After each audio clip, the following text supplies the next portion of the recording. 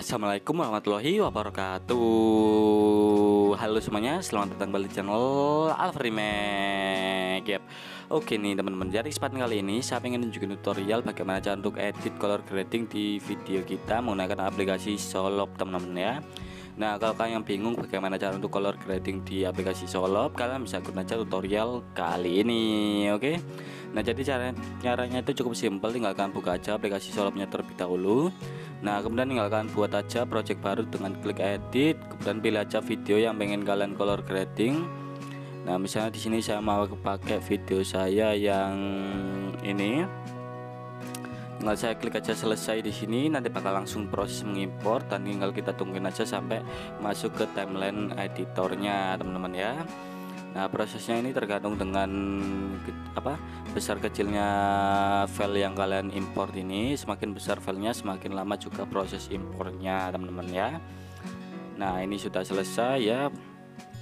Ini saya rekam dalam video kualitas 4K dengan FPS yang paling tinggi, yaitu 60 fps.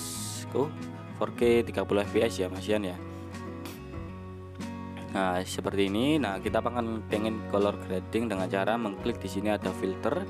Nah, terus tinggal kita pilih aja filter apa yang pengen kita pakai, teman-teman ya. Nah, kalian bisa setting aja di sini. Nah, jadinya seperti ini, teman-teman ya. Atau mungkin kalau kalian yang pengen natural, kalian bisa tambahin aja di sini. Buka itu juga bisa kalian tambahin. Nah, ini before-nya, kalau after-nya kalau kita maksimalin nanti hasilnya seperti ini ya. Ini juga bisa kita tambahin. Nah, ini semakin lebih hijau ya, semakin lebih terang gitu ya gambarnya ya. Nah, jadi kalian bisa sesuaikan sendiri dengan keinginan kalian. Kalau sudah tinggal kalian klik centang. Nah, terus kalau kalian yang pengen ekspor, bisa kalian ekspor aja di sini, teman-teman ya. Untuk kualitasnya bisa kalian setting. Kalau kalian yang pengen 4K, bisa kalian pilih aja 4K di sini. Nah, kalau kalian pengen ekspor, langsung aja kalian klik hasilkan ini, teman-teman ya. Nah, kalau sudah dihasilkan nanti bakal langsung masuk ke galeri kita ya. Nah, jadi cara itu cukup simple, bisa kalian ikutin aja step by stepnya. Kalau kalian masih bingung, kalian boleh komen di kolom komentar. Oke teman-teman, gitu aja sih untuk tutorial kali ini. Semoga tutorial kali ini bermanfaat, dan seperti biasa nih teman-teman ya, jangan lupa like, comment, dan subscribe. Bye,